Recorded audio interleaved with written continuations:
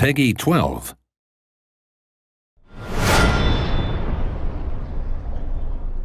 Welcome to Battlefleet Gothic, the new space RTS set in the Warhammer 40,000 universe.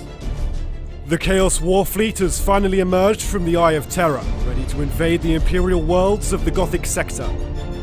These are the ships that will make the bulk of your Chaos fleet in the 12th Black Crusade of Abaddon the Despoiler. Chaos ships are a twisted reflection of their Imperial Navy counterparts.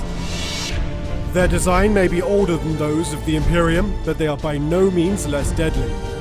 Their ships are not as sturdy, nor are their weapons as powerful, but they are faster and their engagement range longer, thanks to the longer reach of the Lance batteries.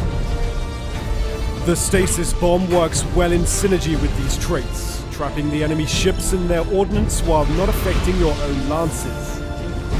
Astute Chaos Admirals will be able to inflict considerable damage to the enemy fleet before they even return fire. If the gods of Chaos deem you worthy, they may grant you their favor.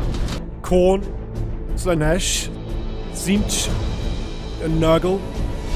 Each of the Chaos marks give different bonuses and new abilities to your ships, while warping their hull along with their crew. The might of the Chaos Warfleet knows no bounds, thanks in no small part to its enormous planet killer, Abaddon's Admiral ship, Light of the Gothic sector. The 12th Black Crusade begins early 2016 in Battlefleet Gothic, Armada.